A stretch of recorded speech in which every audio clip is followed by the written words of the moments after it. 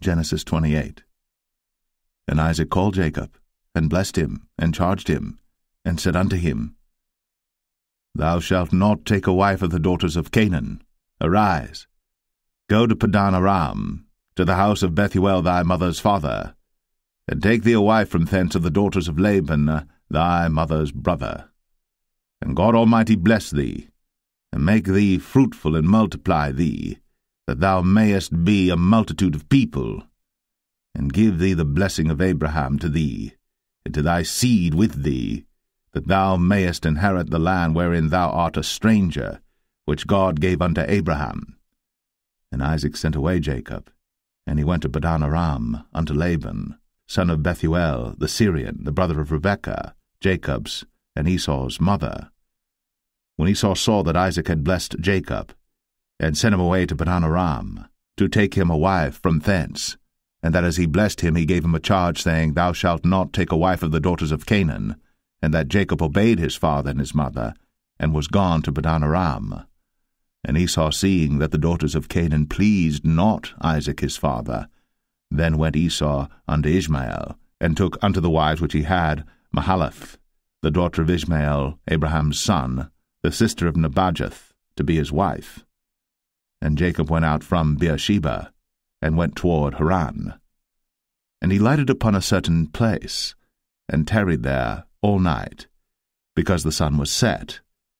And he took of the stones of that place, and put them for his pillows, and lay down in that place to sleep. And he dreamed, and behold, a ladder set up on the earth, and the top of it reached to heaven, and behold, the angels of God ascending and descending on it. And behold, the Lord stood above it, and said, I am the Lord God of Abraham thy father, and the God of Isaac.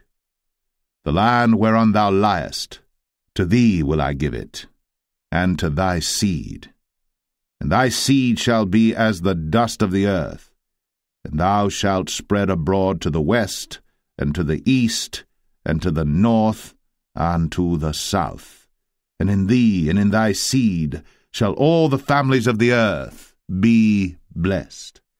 And behold, I am with thee, and will keep thee in all places whither thou goest, and will bring thee again into this land.